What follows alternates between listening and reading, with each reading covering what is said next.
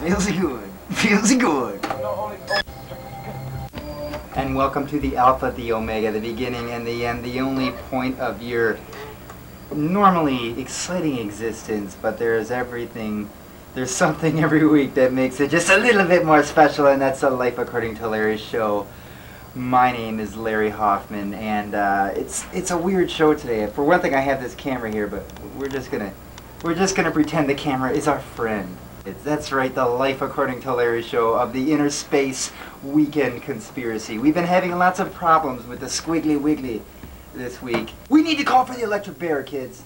And it's the electric bear that's going to lead the Squiggly Wiggly on out. But see, the only thing about the electric bear is you still have that problem with John Tesh. See, the electric bear works for the Squiggly Wiggly, but when you're talking about John Tesh, you're dealing with a strong, powerful alien. And there's a few jilted souls out there that depend on the pure power of the psychedelia of the Life According to Larry show. Feels good, kids. Bye-bye. On this edition of Skrockin Yer Butow, we explore the multimedia empire that lavish Larry Hoffman has created through his radio program and his independent record label. Innocent outlets for creative ideas, or the diabolical plot of a madman bent on corrupting the youth of America? You decide. This week on Skrockin Yer Butow. The year was 1891 or 1991. No one can really be sure. A student at Henry Ford Community College in Dearborn joined the radio station, and the rest, as they say, is history. The response to the Life According to Larry show was indeed divided. Many were disturbed by the rantings of the latest hip DJ, and yet others tuned in religiously to their favorite Friday night psychedelic rock show. I think what I like best about the Life According to Larry show is that he talks way too much, and you know, he does senseless rambling for no less than 10 or 15 minutes at a time, and you know, it's like they say in the field of radio, you know, it's the gift of gab, which Larry no doubt has. With the success of the Life According to Larry show, Burnt Hair Records was created. With Burnt Hair, Larry was able to send his message beyond the Dearborn-Detroit area, thus influencing thousands, if not millions, of people, including those overseas. Of course, with him being, you know, the man behind Burnt Hair Records, he's a big pusher of the local scene. You know, bands like Wendy and Carl, and also bands that aren't from around here like Grimble Grumble and Lost in Translation and stuff like that. The reason I joined WHFR was because I was hanging out in school for about a year. I wasn't doing much, and I was in the theater program, and I was having fun doing that, but I was really into the music, and I was always into my record collection and doing stuff like that. So, and I always listened to the radio station. I listened to the radio station before, and so I joined up, and immediately I decided I changed my major. I changed everything to communications. I wasn't a theater major anymore. I was putting everything into that, and I got the show. And when I got, you know, I had everything planned, what it was going to be, the Life According to Larry show. And I mean, even 2 or 3 years before, I was talking what the Life According to Larry show is. I just never actually did it, and because, like I said, you know, you're uncertain for a while. But then when I figured out what I wanted to do, it was all Life According to Larry show, of course. And then that transcended into Burnt Hair Records, and then it was Burnt Hair Records, but it was all like, it's like a step, you know. It's like Life According to Larry show first, and then Burnt Hair Records, and then like whatever else I'm going to do, you know. Because radio is the key, but it's all about the music, you know. Through the radio program and his label, he is able to communicate with many far and wide. Some have even adopted many of the slang words he uses on his radio show. Many in the Dearborn area can hear these words in their everyday lives. It has caused our family a lot of problems. Let me tell you, how would you like to sit down to the dinner table and your kids are ranting and raving about the Squiggly Wigglies? What the fuck is that all about? I'm telling you, it has really done a lot of damage to our family's social life. What the hell does wee mean anyway? I have no idea.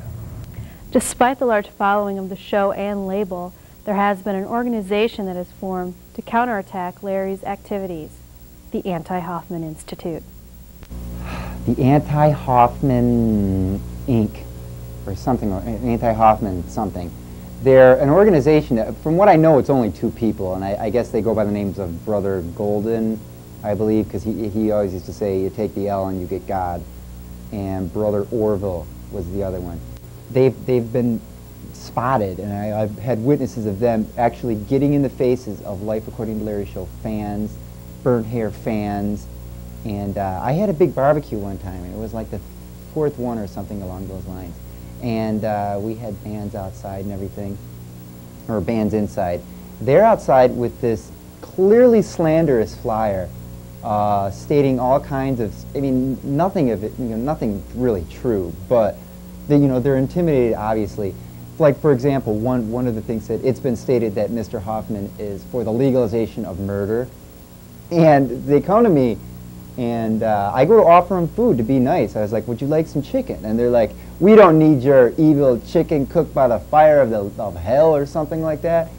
And I'm like, you know, I'm put off by this, and I'm miffed and confused. And they have this video camera on me. They say, it's been stated that you're for the legalization of murder. And I'm like, man, I'm for feelings of good. One thing is certain, Burnt Hair Records and the Life According to Larry show are forces to be reckoned with. Some will support and join Larry's cultural crusade, while others will try to bring it down. Whichever side you fall on, Larry himself wishes that you feel ze good wherever you land. We leave you with some final words from the man himself. It's all about the kids and feeling ze good. As you grow older, you must remain a kid. They've said, grow up. Well, why should I grow up? And why should you grow up? I'm asking you to take my hand, proverbially, through the radio or any other media that I can reach you, because I'm going to reach every single one, and I'm going to get to every single bit of media, and I'm going to reach you, and I'm going to ask you to become a part of this legacy, this empire, this whatever the hell you want to call it that we have, and it's the Life According to Larry show, but it's going to move past that, you see. We're at that millennium point. When the Life According to Larry show ends on the year 2000, I want you to be there with me. I want you to bring this to new heights. I want the Life According to Larry show to transcend normal physical boundaries. We're talking Life According to Larry show, pure energy, 2000, wherever, and there, time will mean nothing. And you can join in this. You've heard that talk about people joining the internet, all that crap. Well, that's ridiculous. Because what we have here in the Life According to Larry show is going to make that seem weak. Because when the Life According to Larry show 2000 millennium pure energy moment comes, you're going to convert to pure energy as well. Or maybe not, but you're going to feel so good. And you'll watch me.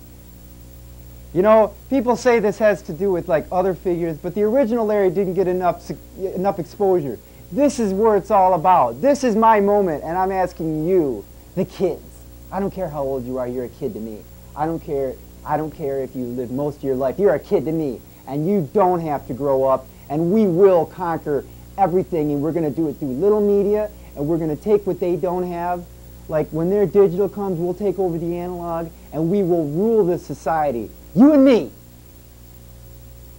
But you have to feel so good. That's the only stipulation. Feel so good. Come with me and feel so good.